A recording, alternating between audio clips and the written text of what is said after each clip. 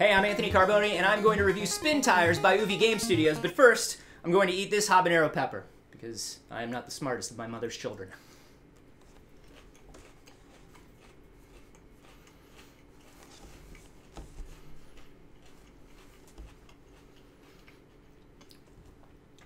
Spintires is a game about driving trucks through mud. That is literally it. You have an arsenal of weird early 80s Russian trucks, and you drive them through mud on 4 or 5 different maps of Soviet terrain. Oh, this catches up with you after a little bit. So the deal is, this is the most realistically deformable terrain in the history of video games. This is the most realistic mud you will ever come across, and your truck responds realistically to the mud.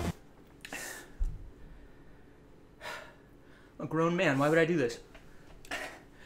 So, if you're taking a light Jeep or Land Rover through the terrain, you're able to explore more, you're able to bounce off more rocks, but you can't go through deep water. If you pick a giant articulated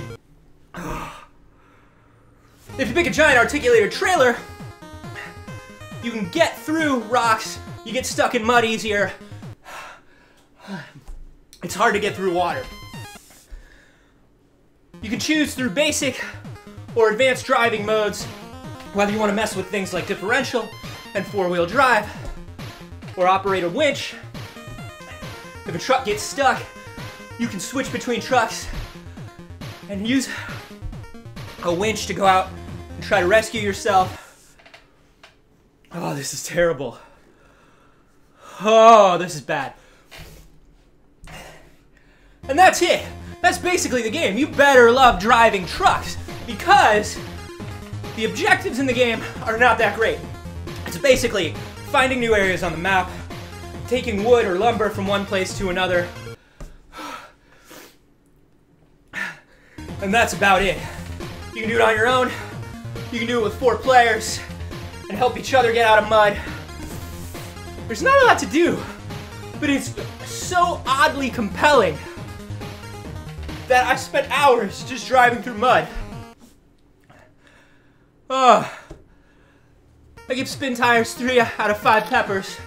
I give this pepper 5 out of 5 peppers. I give my ability to make good life decisions like 1.5 to 2 life peppers. Be sure to like, comment, and subscribe to Hot Pepper Gaming. Be sure to subscribe to my channel, Carboni. Don't use your high beams if another truck is coming towards you.